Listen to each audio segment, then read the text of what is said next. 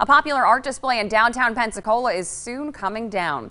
Bubble Alley over in Dentica Street between Jefferson and Tarragona was originally set up for Foo Festival. The display became such a popular spot for selfies, so the city decided to keep it up after this festival. But now members of the Downtown Improvement Board announced today it's coming down on January 17th.